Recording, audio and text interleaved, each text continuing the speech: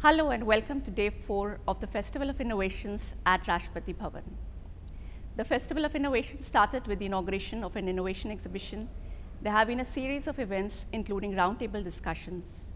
We show you the highlights and bring it through discussion with senior officers of Rashtrapati Bhavan. We look forward to your feedback.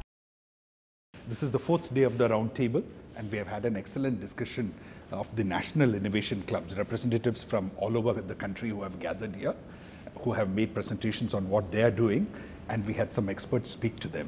Would you like to share your impressions? Yeah, it was really fascinating to listen to these 4 IITs which made the presentations. They're doing such brilliant work, and kind of technologies that they're working on are absolutely which are the latest ones. But more interesting was those 2 universities. Which are new. These 2 universities which have set up the innovation clubs recently. One is Jammu University, Central University, and Jamia Millia Islamia.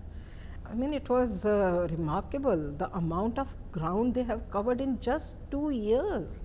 And they are already filing for patents, they are already commercializing some of the new technologies that the boys and girls in these institutions have discovered. And then of course the 2 entrepreneurs who were with us who spoke. I like that line, we should take panga and not just do dhanda. Yes, that changeover from dhanda to panga, as was explained by Sharad Sharma of brand Sigma. And the journey that was described by Vishal Gondal of Goki.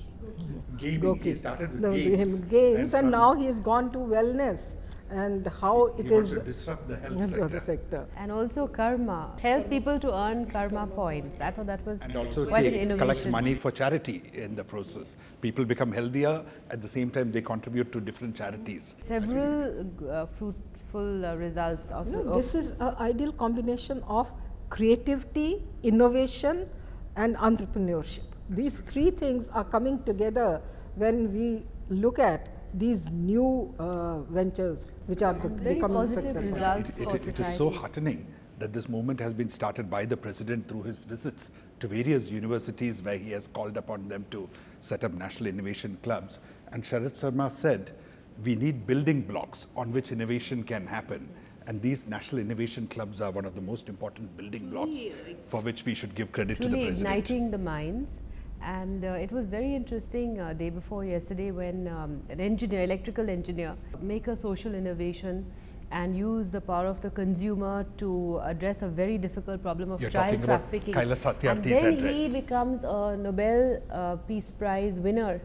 And what did he do? He was locked up by the police one night for his attempt to rescue some children. And the whole night he was thinking how helpless he felt, but by morning he came up with the solution, and which resulted in the rug mark. That is to have a worldwide strategy against child labor. Rugmark is a great social innovation, one of its kind in the world, where you have carpet makers voluntarily put a label saying that this carpet has not had any child labor input into it. And consumers in different parts, both in India and the world, decide to buy only carpets with rugmark. So you create social pressure to end a problem like child labor. So he used the power of the consumer to address a problem which he felt quite helpless addressing. That was really brilliant. I thought it was wonderful the way Nobel laureate Kailash Satyarthi brought his work into the framework of innovation.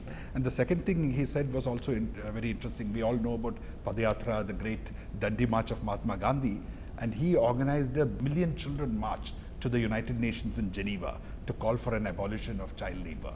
So you can have these mass mobilization exercises to address a social problem, and that is also an innovative way of tackling the problem. One of the things that really impressed me was the fact that India has been commended for its leadership in grassroots level innovation. And I think this is an area which we can really focus on when we are, because I saw there were participants from almost 15 countries. They were all developing countries, and of course we had Israel, which is another leader in innovation. But I feel that now this must come as a very important agenda item in multilateral meetings like SAARC, ASEAN, BRICS, where we enter into international collaborations. We focus on themes which are relevant to developing countries, because I saw the participants here looking at the areas where we've had success, looking at our models, and many of the participants said that India has it all there. I mean, we've got the right mind for this. And the Global Roundtable was very comprehensive. It covered a number of subjects. It covered skill development, it covered education, it covered science and technology.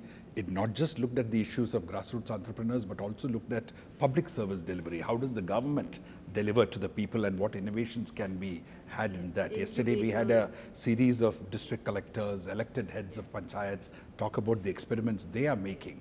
And the younger generation is doing such wonderful work. They're using technology to reach out to the masses and to change the models in which we deliver development to the people. And I think it was a very inspiring session which we had yesterday. And as some of the participants were saying today, that we are on the cusp of our innovation revolution. It's now a definite possibility that we'll see a movement towards creativity and innovation. And that will be a great tribute to the President's efforts for the last 3 years in trying to bring center stage the concept of innovation, research, and improving the quality of education. And the contribution it can make to overall economic growth in the country. Economic growth, and pushing India to the level of leading and developed nations.